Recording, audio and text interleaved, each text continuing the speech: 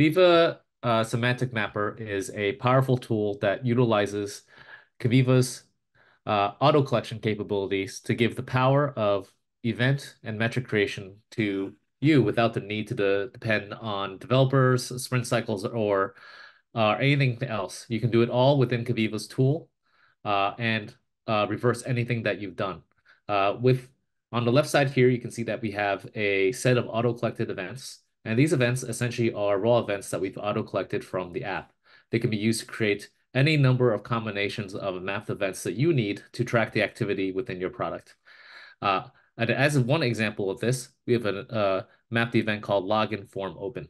If you look at what the mapping rules are, I've taken a page view from web, a screen view from mobile, one that contains login, one that contains com.demo.login activity, and I combined them into a single event called login form open. And so not only can the mapping tools be used to create mapped events for single platforms, you can also track similar activities across cross platforms, fix things like typos and misnaming, and really do whatever data transforms you need to do in order to get the events that you need to track the key activities within your product.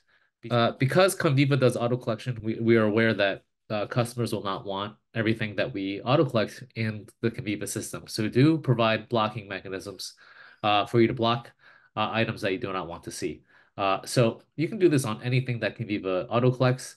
Many of our customers do this on network requests where they have specific types of network requests that they don't want to see in. So whether that's a URL or part of the path or host that they don't want to come in, they can block it here. And all you have to do is simply choose one, click block event, and then that network request will no longer come in. You can really do this across any event that you see coming in that you want. You can get very specific about which parts of the events that you don't want, if there's specific tags that you don't want. Really, this gives you fine-grained control to make sure that the wrong things are not coming into Conviva and that only what you need is in Conviva. And essentially, you can use this tool as a single source for all the data transformations you need to shape the raw data of what we've auto-collected into what's useful within your product. Everything that's completed here can be visible within our management tool. And so if you do anything that you want to change, you can bring them back into our semantic mapper for further edits, or you can delete them outright if you don't need them anymore. You can do that across mapped events, blocked events, custom dimensions, anything that you need to do here. And so our semantic mapper is a very powerful tool that brings all the power of a developer actually coding within your application into the Conviva ecosystem. And that's it.